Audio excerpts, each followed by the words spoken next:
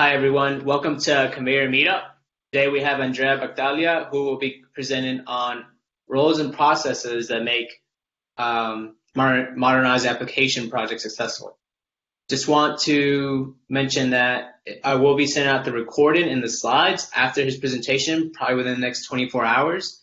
And if you want to keep getting these recordings and slides, like even after today's meetup, for future meetups, make sure you subscribe to the email list at Konveyor.io.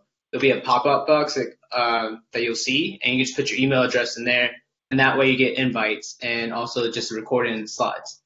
And I do want to mention that next week we actually have the Litmus Chaos team who will be presenting on the chaos engineering tool to make sure that like your Kubernetes setup is resilient. If I already sent that email or the invite to the Konveyor email list, but if you didn't get it, I'll put the link to the actual event page in the chat as well, and you can just mark as attendant, and you'll get the broadcast link there.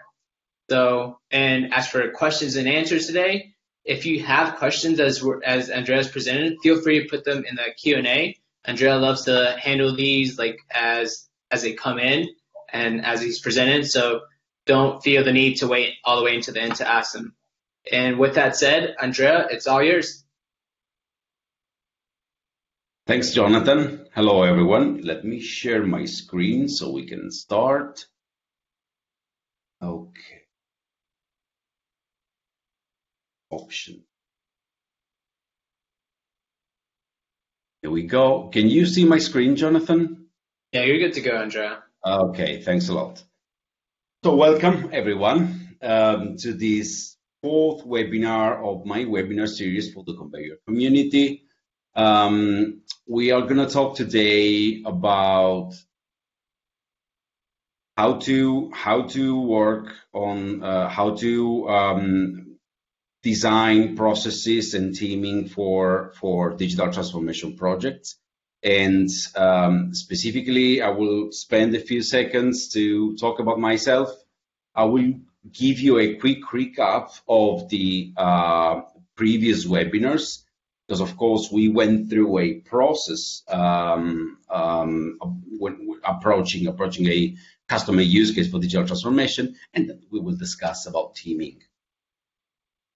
So I guess most of you know me already. My name is Andrea Battaglia, and I'm a member of the EMEA Technical Partner Development Team. So I support partners and enable Red Hat partners around solutions, so digital transformation and edge computing, with special focus on cloud-native app development, thus microservices and cloud-native framework. I've been for 3 years the technical head of Red Hat services for digital transformation, so I'm bringing to you my previous expertise and experience. Please feel free, as Jonathan said, to ask questions. Even during my presentation, I'm more than happy to address them on demand. And last but not least, I'm the head of a community project we are working on. We call it QIoT projects, so Quarkus meets IoT projects. We work on several use cases and implement several use cases around edge computing and microservices running on ARM devices in IoT use cases as well. So let's have a look at what we discussed already during the last webinars. As I said, this is the fourth of a webinar series, the fourth and the last. And we had a look at the methodology framework for digital transformation from Red Hat. And I can still, I still have some clear memories of when, together with the team I was belonging to, we started designing this framework, which evolved through by the time, thanks to the expertise and the experience brought by colleagues and partners. This aims to be a generic framework. It's quite successful, mature, and stable, and it splits into discover, design, and then plan and deploy, which are mostly both fall into the same category or space, which is the deployment of the digital transformation project at scale. And the main topic of today's sessions of the teaming is part of both planning and deploy. So during the discussing the discovery phase, which is mainly pre-sale, we had a look at how to approach and address the customer. I gave you an overview of what it means to pick up the proper people and select the experts in your company to be challenged by the stakeholders, the customer stakeholders, and to be able to identify and address customer needs. Then we spent a couple of webinars around the tools and the methodology for the assessment and proof and pilot sub-phases of the design phase. Design phase is quite important. Design phase must be handled by the best professionals you have in the team or available in the company, because it's probably the most tricky part. You need to use the automated tools that we discussed, for example, migration toolkit for application, a tool that helps with the automated analysis, so you won't waste time analyzing the source code. The tool automatically decompiles the code of the binaries deployed in production and gives you the result of the analysis in HTML format. And then we discussed how to go through the proof and the pilot. So picking up a proper use case, not too small, not too extended, in order to minimize the risk and avoid the worst scenario, actually, and be able to deliver the final product, the modernized use case on time. And then the piloting. So it's more a mental process rather than just technical, because technical speaking, of course, you can do everything. Mentally, it's a matter of having the vision of what you and your stakeholders believe is the best use case and the best design for the target architecture, right? So planning and deploying the process means try to apply the blueprint outcome from the design phase to the deployment of the project at scale. So you have to plan the resources, the budget, the time slot, and the time frames. And then you need to understand and state roughly the roles and the resources you will need during the transformation process. Of course, deploying means delivering the project at scale. So that should be an automated and very well designed group of processes. So why I want to dedicate the whole webinar to teaming? Because teaming is the I can tell you that in my previous experience, I had the chance to discuss, propose, and then sell. So meaning starting with the design phase for the digital transformation projects of many customers. The situation doesn't matter how big the customer is, or that despite the size of the customer, the situation is always the same. So you have customer stakeholders, you have yourself bringing your team of experts to the customer project, and most probably you will have most of third parties, so third-party actors. And in the case of having the chance to collaborate with your technological partners, you will be, of course, facilitated in the process, but it's rather the best case, which is rare, honestly. Don't forget as well the three big pillars and the three big monsters of digital transformation projects, which are the technical depth, the resistance to change, and the comfort zone. Teaming or creating teams or collaborating with people, it's not easy. People are used to their way of working. They're used to the technology they have used probably for 5, 10, 15 years. And this is something you have to address somehow. There are several tools you can do, on-site workshops, you can do pair programming, extreme programming, whatever. So there are several techniques. I'm not here of course, to tell you or to explain what those techniques are about, because I definitely believe you are experts of that. But let's start from the simple situation here.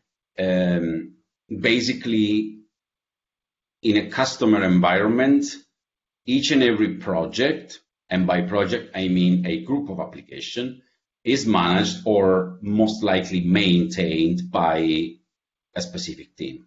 Most of the time, there are no teams maintaining the applications because they are stable since years already. They are probably, let me give you an example, a small microservice rerouting traffic or just transforming the message payload, and which is living in a small virtual machine running on a web server. So probably that's not maintained since years, and the maintainers or the developers for that project, they are gone already.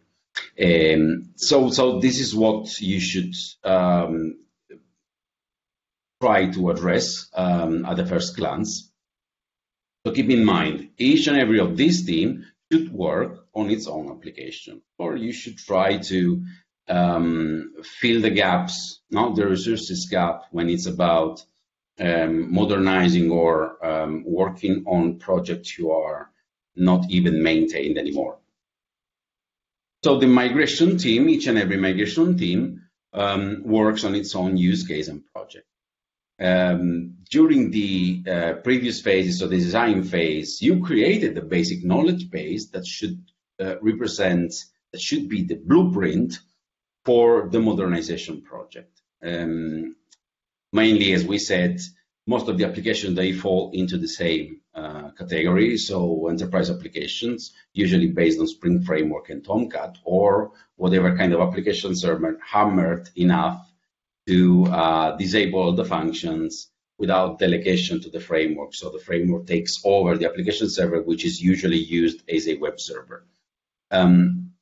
So they've got the knowledge base. They are supposed to use the knowledge base to modernize their applications, so to work on their use case, more sub-use cases or portion of business logic. And they are supposed then to integrate the knowledge base with everything that came up during the modernization process, and of course to make sure that all the findings and the solutions to the risks that they had during the development are available to others that could actually face the same issues. This could be fine, but in this case, the modernization is not really effective, because as you could as well figure out here, we still put people and the customer in the same silos-based methodology they were used to before. Digital transforming a customer landscape means as well giving them the chance to learn and appreciate and embrace a collaboration framework, which is completely disconnected from their daily work, let's say. And I can tell you, still discussing and talking about the use case I've used during my webinar series, about the use case the biggest use case I've worked on during my previous experience. It happened actually to have all these teams working. So just imagine a huge open space with more than 500 people working inside. Of course, it was plenty of Scrum Masters. Of course, it was plenty of project managers. Each and every project was handled by a project manager and managed by a Scrum Master, and probably head, technically speaking, by a project lead, usually an architect or a very experienced developer. This is not enough. I started receiving the same support requests or the same questions every day. So I had 5 to 10 people asking the same stuff. And usually when people are are in their comfort zone and somehow they are forced to move to a different area, hopefully their new comfort zone, it's hard to them to get how to proceed or to understand the full list of actions they are supposed to take. So that was a nightmare. What helps improving the situation and scaling much better, even in terms of resources, is the following model. So the factory delivery. I gave you, I told you about already lots of figures and roles in the digital transformation project. So we had architects, we had project managers, we had scrum masters, and several stakeholders, so IT, delivery, development managers, and of course the project stakeholder. What we tried to achieve was to have a kind of steering team taking care of the risks, the main risks, and trying to remove the blockers. An example, I've been asked in this project to Kubernetes each and every microservice running on OpenShift, which nowadays is a piece of cake because OpenShift supports Kerberos authentication natively. Back in the days, almost 5 years ago, that was not a native option in terms of a feature offered by the platform. That was something that was definitely possible to implement because, again, technically speaking, what matters is that you adhere to the standards and follow them. Okay. So we stated, yes, it's doable. We just need to get a Kerberos ID for each and every microservice we deploy. So you take the application, you modernize the application, the deliverable is ready, you put it into a container image, and you embed in the container image Kerberos ID, for example. That was something involving a third party, the security team. You know, those security teams that stay in a small room, dark room, locked from the inside. So it was not possible to reach out to them. Actually, no, let me make these jokes. I love IT administrators and security, definitely. But still, that was the situation.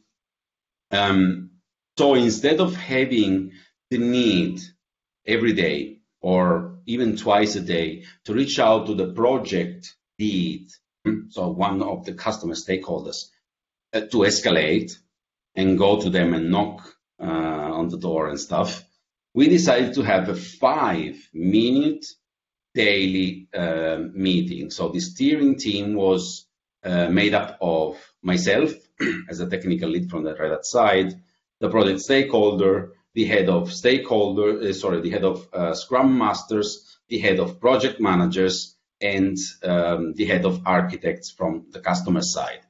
So whenever we had a blocking issue, actually, or we felt the need of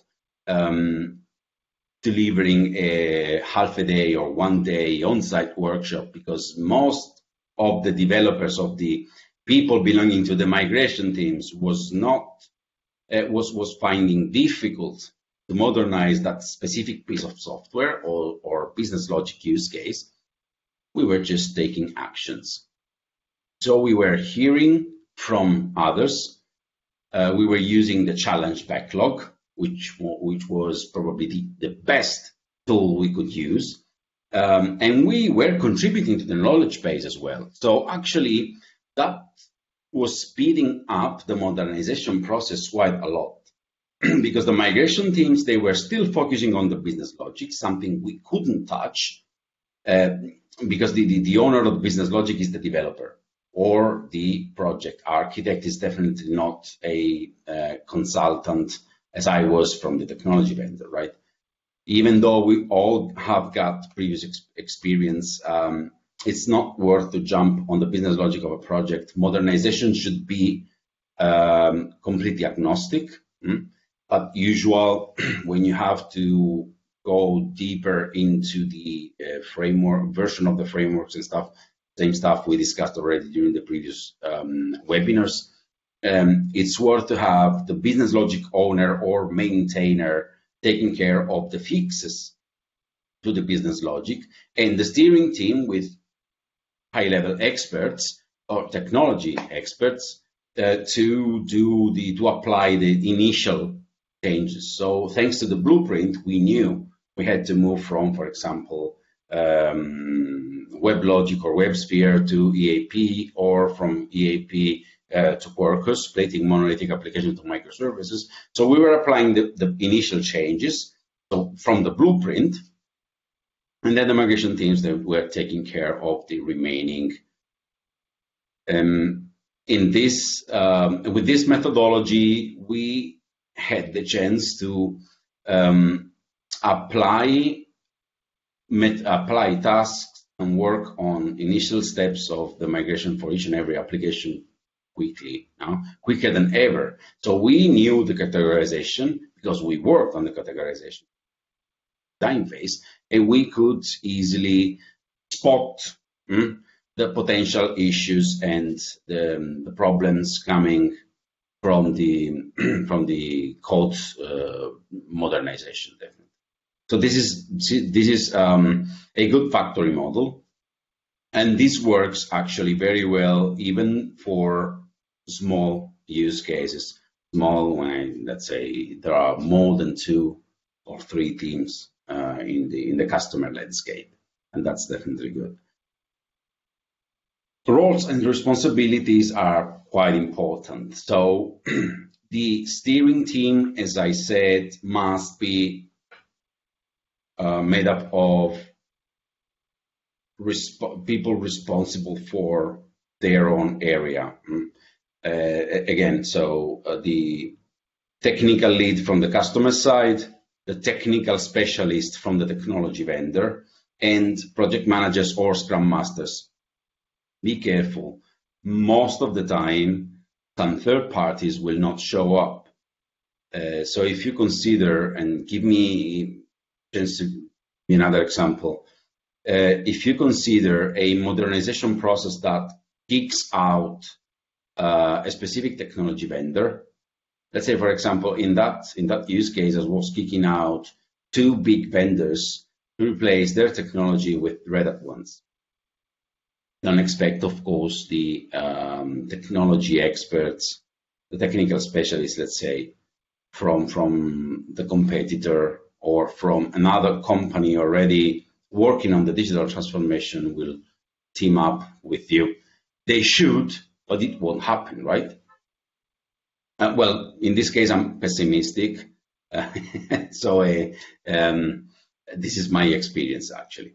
So be careful. They should participate, as well as the security team should participate. So we actually had, and sorry for because I forgot that, we had one of the stakeholders from the delivery team. So there was a team living on a different floor, taking care of the delivery of the binaries, not the deliverables, deployment of the deliverables. And trust me, they were happy to participate because suddenly they stopped receiving deliverables of binaries in a USB key and just deploying them into the servers. They were just firing up pipelines on Jenkins, back in the days. So that was quite good to have them understanding or forecasting potential issues, which was fantastic, definitely. You can feel there and taste the expertise and the experience of people. So you must have this kind of people. If security team, for example, just to stick to my use case, doesn't join for whatever reason, it happens, you need to figure out a nice and gentle way to escalate. think of my use case. I was supposed to receive a deployable Kerberos ID for each and every application that was supposed to get modernized, and whose container image was supposed to be deployed on the OpenShift platform. So that was supposed to happen as soon as the request was coming in. I mean, it's not that complex to generate a Kerberos ID. So, facilitating this was part of the duties of the project owner. And that minimizes the risks, definitely. Migration teams are made up of, again, application developers, aka business logic owner. It's possible as well to figure out how to involve people with a very extended expertise on several skills in the steering team. Example, you're modernizing the customer landscape. You have switched from virtual machine, an hypervisor-based environment to a container platform, right? And then your customer is happy to implement DevOps, DevSecOps, or whatever. So you are going to most probably introduce a new role in the technical environment, which is the DevOps expert. And if you think of this DevOps idea and templating and creating blueprints, the best way is to have, hopefully, and then of course it depends on the resources, the best way is to have one DevOps engineer for each and every migration team and one lead of this kind of blueprint generation and execution in the steering team. So you delegate the DevOps management to a specific internal stakeholder. Doesn't matter if that comes from the customer or from your peers or from a third party. It's still, so, in Latin we say divide et impera, no? Divide and conquer, which is definitely the best way to proceed. More text here. I'm not going to read anything, of course, but the numbers are quite important. Back in the days, for this big, huge digital transformation project, I was there, not on my own, of course, but together with other Red Hat architects. So people looking after the platform design and implementation, people looking after the automated process management area, and I was looking after the enterprise applications. Coordination is very important, and if the business logic is quite extended and you identify and categorize the business logic in several big areas, almost having the same size, even though, again, enterprise applications, they are 70 to 80% of the business logic, but still the complexity of business process management and integration patterns can be quite high, depending on how much home-cooked code or how many handmade frameworks you can find or have been embedded into that part of the business logic. So be careful, try to split responsibilities and areas and bring with you people from your company or your technology partners. Subject matter experts are quite important. So they should be there. They should continue working on the blueprints. They should continue improving the strategy and eventually update the items and the tasks to be executed. So it's definitely something you have to care about. Customer must always be involved. And if you are from the customer, technology vendors and technology partners, they should always be involved, because that's the best way of brainstorming, making the decisions together. Actually, it happened to me to jump into a meeting. I've been asked to jump into the meeting 5 minutes before the starting time, simply because this person, he was one of the customer stakeholders, was about to discuss with the IT team, so the big, nice guys working on the servers. So he was about to discuss with them sizing of persistent volume claims, so the persistent volume, the volumes you attach to the containers, for the logging. So we had a very long and nice discussion about why a developer should need to get access to the logs. So most of the time, and usually in maintenance mode, access to Grafana logs should be more than enough. But for example, for a Java developer, it's definitely easier to read the stack trace as it is, rather than going and trying to rebuild all the lines together. And for that, we were supposing to have a few hundreds of megs of disk, or a few tens of megs of disk for each and every container. It sounds obvious to me. It sounds weird to IT administrators. It sounds funny to the project stakeholder, because they don't really care, but it happens to have this kind of issue. So this is a funny story that sounds like it doesn't really fall into this discussion, but it does, because teaming, scaling, the steering team, this is the purpose of the steering team, taking care of the blueprint. And the blueprint should include this option for the developer.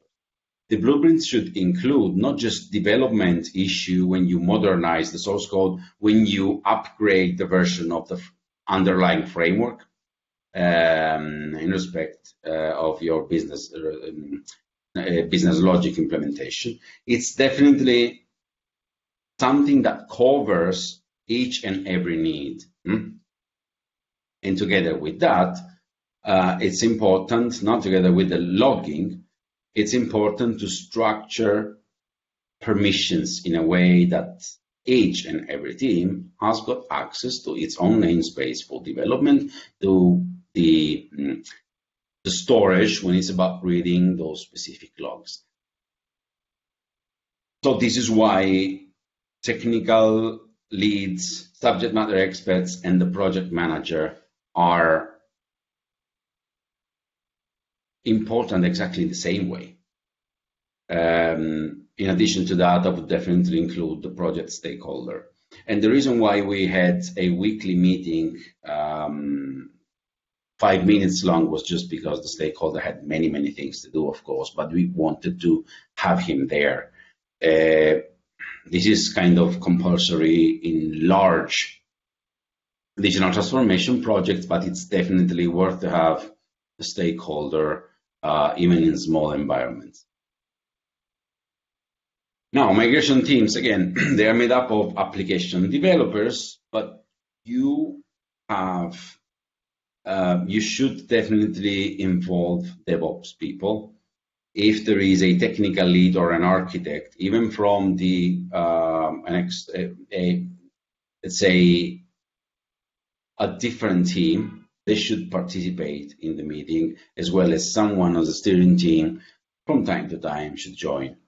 I mean, of course, you have the tools, of course, you have the backlog, of course, you have the knowledge base, but something for example, I was definitely doing, it's not possible at the moment because we are in this pandemic situation, but still reaching out to people, asking, contributing, listening to them, it's definitely key. So having the project manager, the technical lead, or the architect for the specific project, so talking about migration teams, is very, very important. If they are working on a specific use case or a specific application or a specific framework or technology, it's worth to involve the technology vendors as soon as possible. Last but not least, in some cases like mine, like this use case we are using to go through our discussion, It happens to have, for example, the architects team or the R&D team. They're important. They're important because even though they are trying whatever kind of amazing latest technology and early adoption framework, it's worth them to understand the emerging technologies and the latest stable enterprise technologies you are applying to the customer landscape and environment. So it's worth to involve all of them. Of course, if you have listened to, if you have watched my previous webinars, at this point you should have already a clear vision and understanding of each and every role and key persona in the customer environment. So you should be able already to reach out to them, or you should know already how to involve them. And then involving people means minimizing the risks. So this is not something that nice people will do for you and busy people will not. This is something they must do. Oh, at the very high level, so the big picture, this is what you find. Let's go through this big picture again in order to make this kind of wrap up of our discussion. So let's start from the men in black, application suppliers and vendors. Not sure or don't expect 100%, even 50%, they will join your teaming structure for several reasons. The technology vendors who leave, they will not be happy to contribute to remove their own technology. Some others, like the security team, doesn't usually show up. And then you have to figure out a way to open and keep open a communication channel. Escalation, finding nice people, direct reports, dotted line reports, whatever. You have to keep the channel open because you are going to need them. Because you are modernizing the environment, you are not just applying a few technical changes to one of the applications of it. And then let's talk about the customer. Customers can have different sizes. They can have different technologies. They will definitely, I promise you, definitely be affected by one of all of the big monsters: technical debt, resistance to change, comfort zone. So you have to address those parts if you haven't started yet, which is something I expect. So they have lots of requirements, needs, they work on different projects. Usually when you work for structured customers, you have one project manager and one architect or technical lead and one scrum master per project. Otherwise, usually you have anyway people that have a clear understanding or a clear big picture of the single specific use case. Try to always work on the technical skills, run on-site specific workshops on specific technical details if you need them. And tests. It doesn't really matter here, but we clearly stated during the webinar 2, if you have no test, sorry, the webinar 3, if you have no test framework for the applications you're going to modernize, well, that's the time to stop and ask your stakeholder to implement at least a basic test framework, because that's the only way to state the modernization of this use case, so this group of applications has been completed and delivered successfully. And usually there is a test team. If you can involve them, it's even better. Poor people, everybody always forget about the test, not developers. Anyway, last but not least, you as system integrators and your technical partners. Digital transformation projects are complex.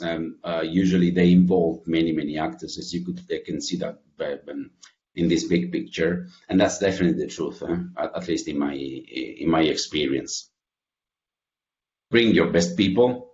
Try to support the customer with subject matter experts if it's needed, And eventually, program managers and project managers from your side, experienced ones, who have probably, together with you, already delivered some successful, even not successful, but still, you have worked on digital transformation projects already. And don't forget that this model is generic. Apply the model to each and every project differently. Try to stick to even the same big picture, but still experts, technology experts or process experts from one side and business logic owners from the other side is the key.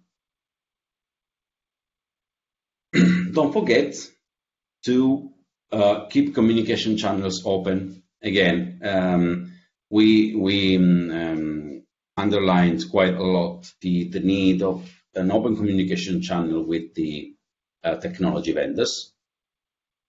But it's definitely important to have synchronous and asynchronous communication. So an internal backlog, change management and issue management tool is the key. You have to structure the way people interact with the system, with the modernization project, and with you. It's fine to have mailing list, and this kind of internal chats, and go to people and speak to them. It's the easiest way from time to time to get rid of an issue or to solve or to minimize a specific risk. It's definitely the best way.